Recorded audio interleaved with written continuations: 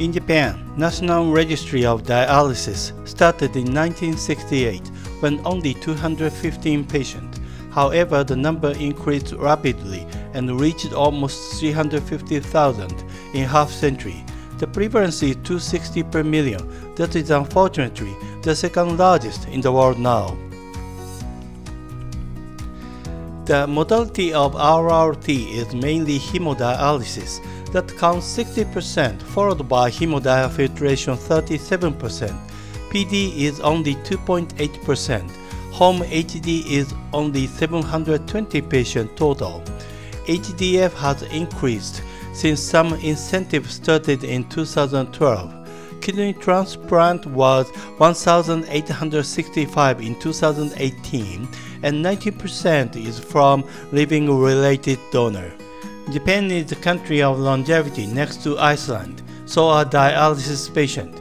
The mean age of dialysis patient is 68 years old, and we have 7,500 patients older than 90 years old currently. Obviously, aging is not an excluding criterion in Japan. The mean dialysis duration is 7.3 years, and 8.4% is longer than 20 years. The longest is 50 years and 4 months of dialysis. The secret of this longevity is the low mortality rate. The crude mortality rate stays less than 10% for 20 years, and the lowest among countries of DOPS international study. Main cause of death is now infection, and CVD persistently decreases. This is the history of CKD-MVD management in Japan. 1970, first breakthrough of the management of secondary hyperparathyroidism was discovery of 1,25-dihydroxyvitamin D3 produced by the kidney. 1973, clinical application of calcitriol started, and this active vitamin D3 dramatically reduced the fracture of dialysis patient.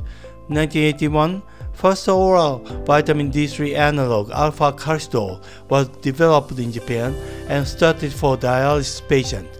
Since then, most of dialysis patients was given active vitamin D3 until now.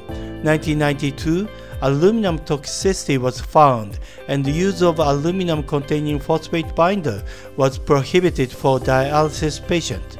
2000, intravenous vitamin D receptor agonists, calcitriol and oxacalcitrol, were added for the treatment of secondary hyperparathyroidism. 2004, first non-calcium containing binder, sevelamer chloride, was introduced. 2008, among several breakthroughs, the first calcium mimetic, cinacalcet, was introduced that decreased the incidence of PTX dramatically in Japan. For the first time, cinacalcet enabled us to suppress PTH without hypercalcemia nor hyperphosphatemia, which is in contrast with vitamin D3 regimen. 2020, until now, new stronger calcium mimetics, evocalcet, has been added to the Japanese clinical scene. According to the prospective cohort in Japan, before cinacalcet, 58% showed high calcium and high phosphate even with normal PTH. After cinacalcet, the number decreased to 22% and 26% satisfied all three target levels. That was only 4% before cinacalcet. What is the secret of low mortality in Japanese dialysis patients? Comparing with US and Europe, possible reasons could be 1. Higher AV fistula use, 2. Frequent physician round with routine checkup of X-ray, 3. Gentle hemodialysis with lower blood flow rate with high performance membrane, 4. Lower dialysate bicarbonate level. And most of all, the strictest regulation of dialysate and toxin level, resulting in the lowest CRP and ferritin level. In order to maintain dialysate as clean as possible, the following procedures are common. 1. Central dialysate supply system that delivers premixed dialysate.